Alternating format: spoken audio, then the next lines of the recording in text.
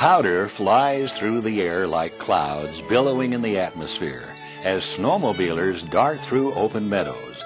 The spectacle of it is like a dance resembling ballet with its grace, but hip-hop in its energy. For a few months a year, this winter concert goes on with no need of music to set its tempo. In a world where the ever-presence of white accentuates even the slightest hints of color, the dance isn't about music, but sight, touch, and experience.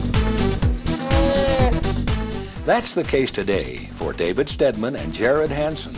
We're above Mill Hollow Reservoir, snowmobiling in some of the best powder I've been in a really long time.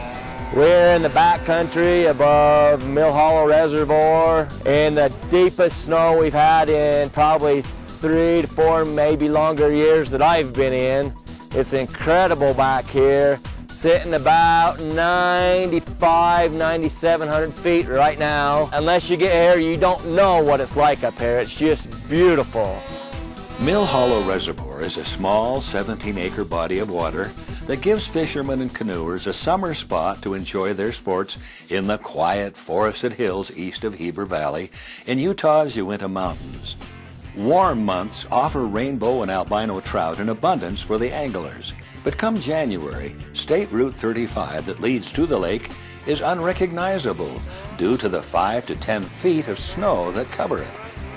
Calm fishing is no longer on the minds of most sportsmen at this point.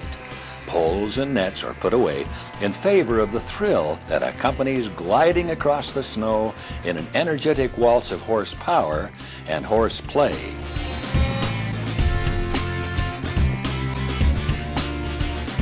Most of the winter, you'll actually find David and Jared inside. It's the shop at Stedman's Recreation that gets most of their attention during the chilly season. Here, their relationship with the sleds is slightly different. I get to work on them all day, every day, and it's my chance to get out and ride them even though I work on them. And I love the outdoors. I've always grown up in the outdoors. Utah has some of the best mountains in the States, but I mean, you come up here for a sanctuary away from all the noise. Working in a shop, you hear noisy motors, but it's nice to be back of one riding it instead of tuning it.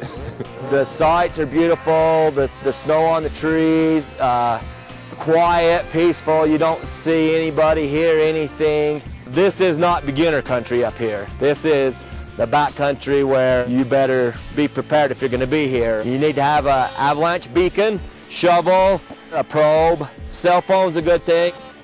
The Mill Hollow area has become one of the Stedman family's favorite snowmobile venues. This season, with snow falling deeper and of a better quality than in almost any year in the past decade, the snowmobile fields of the entire state of Utah are literally a winter wonderland for sledders.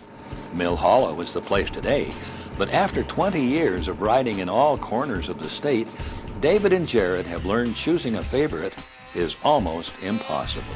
Well, Utah's got the greatest snow on earth. It's a well-known fact.